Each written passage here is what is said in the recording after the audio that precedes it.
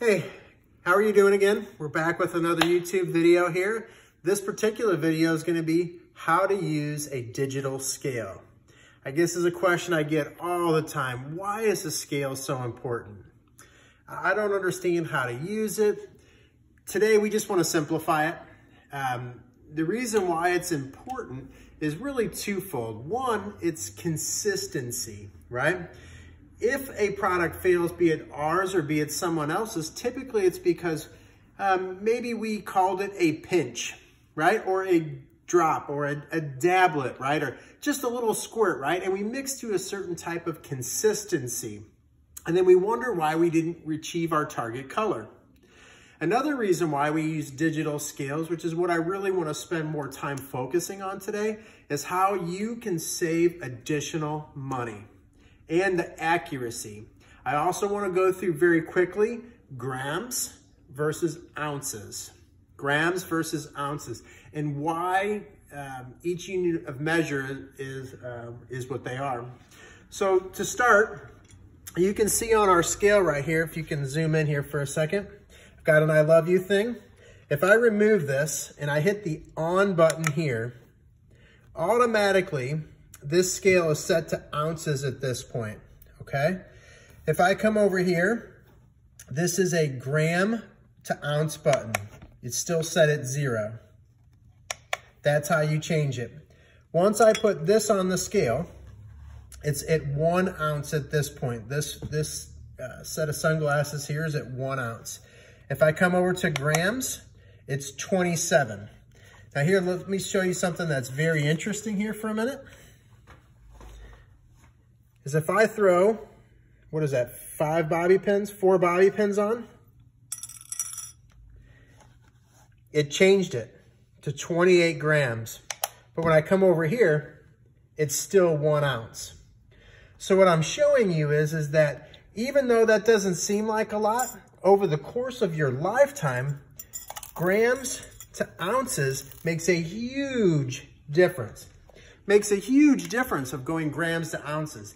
That little bit, even though it's 4 bobby pins, and you do that 4 times a day for 40 or 50 years, that's a huge number for you guys. And I think we forget it's the attention to detail. The little bit goes a long way. So let's zoom back in here for a second. Let's go back in. The scale is currently zeroed out. If I put my bowl on here, this particular bowl weighs 2.5 ounces, okay? Come over to grams, 70 grams, okay? What you would do is, you hit this button here, it says tare. What that does is it zeroes out the scale, and you're starting from scratch. You're starting from 0. So let's say I wanted to mix some Coverline color up, right? And let's say that I wanted to put 1 ounce of color in, okay? And I wish I had a tube key now. I do not. I'm just going to pour this in here. Right? 0.5 ounces, 0.6, 0.8, 9, 1 ounce. I come back over here. I'm at 28 grams. For all of our illustrations, I'd like to just keep it 30 grams because it's really, really close. And that little bit of difference there really won't matter too much. But to go forward, what I would do is, this is 1 ounce. I would come back in here. If I wanted to pour, I would tear out my scale again. I am now at 0. Just by hitting a button, I'm at 0. And I know that I want to get to 1 ounce. Whoops, went a little too fast there. But that's how it works, okay? Now let me show this to you guys, and again, I'm at 31 grams, just a hair over that. So what I want to show you guys here for a second is the math. And I know everybody loves a math lesson with all these Zoom classes that we've all been doing. But if you look at it like this, for simplicity, we have 30 grams equals 1 ounce. So 15 grams is 1/2, 7 grams, quarter, and 2 grams equals a pinch.